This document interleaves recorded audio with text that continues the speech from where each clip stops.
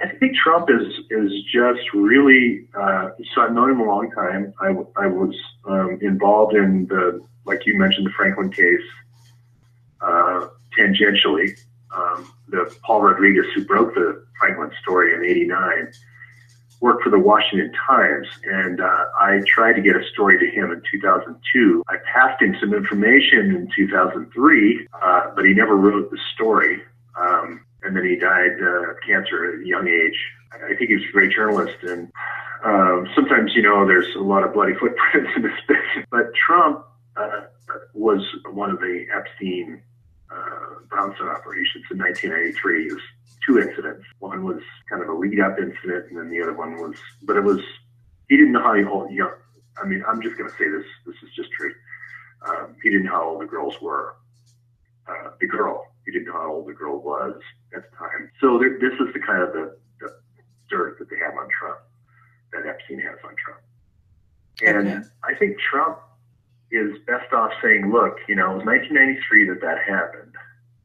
And I didn't know, and Jeff, you are the one who had a CIA operation, or you had a DynCorp operation with 12 cameras. You're the one who put that girl in the room and brought her in from Kosovo or Bosnia or wherever you brought her in from. I think there's more than enough blame to go around here. And I'm not going to have my presidency compromised by those 2 incidents. So I was in New York in 2002 and 2003. I roomed with a gal who worked the Trump parties, the Epstein Trump parties. She was a caterer. She was a model and everything other times, but she did that. They did Long Island parties, and they did these parties on the Upper West Side where Jeff Epstein's stone fortress is up there. And it was kind of the parties had a beginning and a middle and an end. The parties would come in, and it was kind of handshakes and Bloomberg and Trump and everybody. In the middle, it's kind of a lull where all the waitresses disappeared and waiters disappeared. And then they'd come out in their new costumes, and then everyone would go, oops, this is getting crazy, I'm leaving. And then there would be the kind of like entendres that would occur after that, where there was these rooms that were set up and they were being filmed. Well, Trump always came in for like 5 minutes. Some model had his picture taken, shook a couple hands, and he would leave. He wasn't the, oh my God, I have to stay here and lurk and, troll for some kind of, he was always with some beautiful model. And this, he probably went to, I'm going to guess 30 Jeff Epstein parties. So he's involved, but very tangentially. My advice to Trump is to just say, okay, spill it.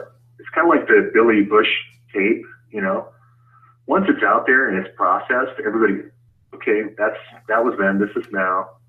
And now we want you to run the country now. We don't care what happened in 1993. I think Trump's still a little bit afraid that will come out and compromise his presidency. Did you follow the Judge Scalia story? Because that really reeks.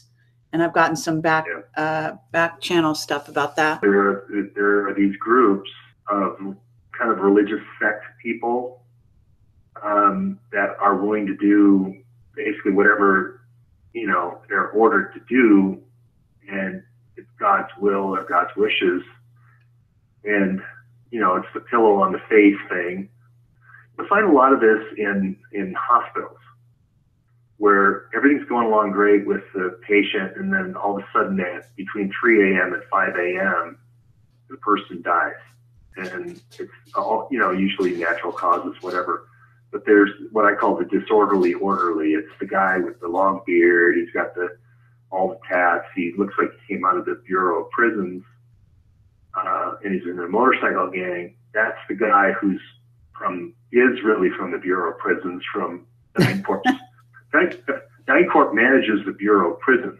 Oh God! And they release a lot of these people into the mix to do this kind of heavenly intervention on. So anyway, I believe that Scalia was just a pillow on my face. So being a targeted individual, this again goes back to the overseas program. So if you read Peter Scahill, from the Intercept or from the drone papers, Sure. you'll see this thing called the disposition matrix. And because this kind of goes back to your main core thing, because we have these computers and this servers and server farms, we can have a file for every person, man, woman, and child in every country in the world. This is kind of like Collect It All from the Snowden movie, Collect It All. Sure. And, you know, Snowden's in the movie and he goes, well, who are you targeting? You know, he's thinking about terrorists, and he's sitting there with the NSA guy, and the guy goes, everybody.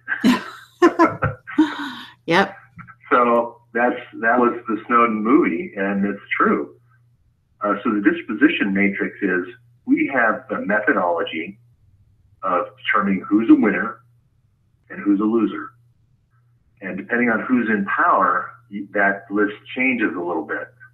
But once you're on one list, it's hard to get off. Like once you're on the terrorism watch list, you know, you were a Ron Paul supporter and you put that bumper sticker on your car and you were in the wrong state like Missouri. Or you watch, you know, you watch my channel.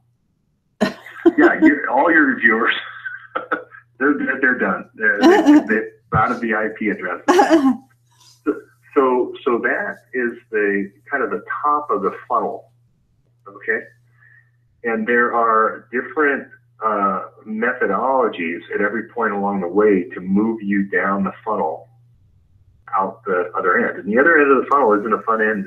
It's like sleeping on a park bench, penniless, and about ready to, you know, expire. And these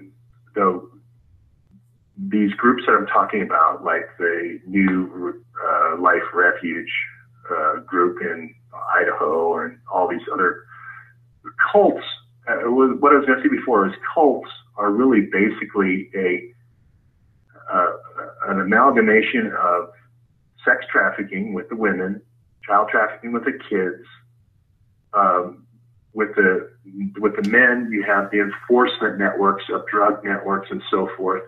So it's kind of like a little crime Cosa Nostra in a little microcosm in the cult. And the same way for these kind of branch, extreme religious organizations, okay? So the CIA, through the FBI counterterrorism division, there's thousands of these that they've contracted with, and it's like franchises. The only way I could describe it is like McDonald's.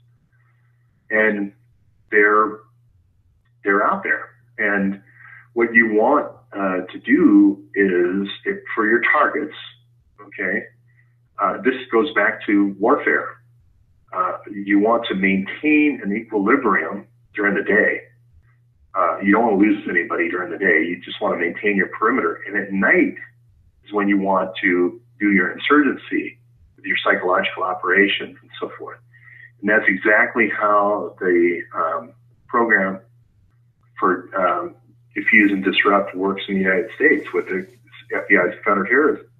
Is you have a box, you have a surveillance box around you as you move around, and I can explain that more in detail later. So predictive analytics is just that. It's like you usually go to see the same friend at the same time of day.